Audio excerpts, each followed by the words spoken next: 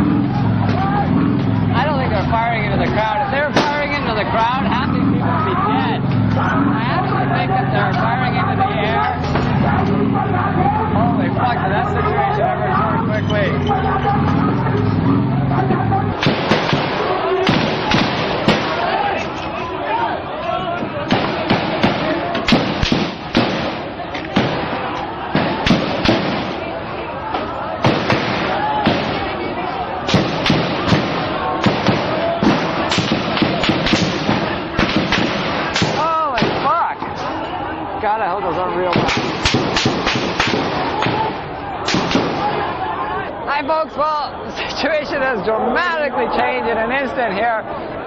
Literally within the span of 2 or 3 seconds, they were all dancing to that truth song that they love, and then someone shot. I heard a single shot rang out, and then it was pandemonium. People started throwing rocks. The military started responding by shooting into the air, and then it was just absolute chaos. The Reds rushed forward, pushed the military back. I saw both injured on both sides. I saw a couple military guys look really hurt. A couple of the red shirts were pulled away in the ambulance.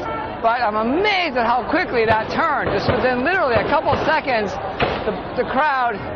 Sorry, folks, I'm a little distracted here. I think the military is mounting a secondary counterattack. But within literally seconds, the crowd went from just dancing away. I was literally trying to get on this truck to show you the crowd dancing.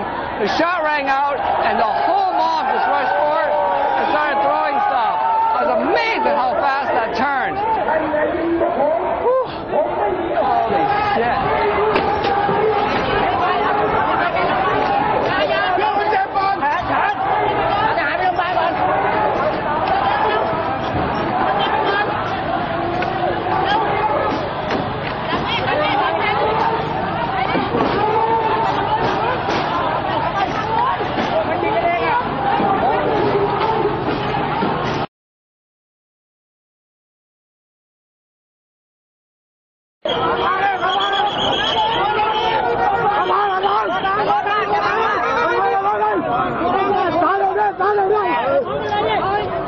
God, is that some way to transport someone? The guy's gonna die from just being transported to the ambulance.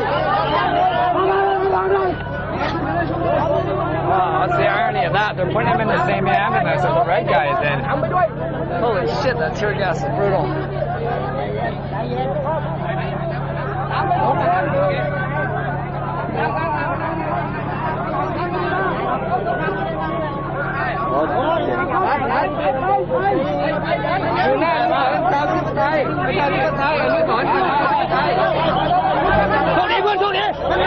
The press guys all have these green armbands. And I was kind of jealous that they had them. But now I wish I had that guy's helmet.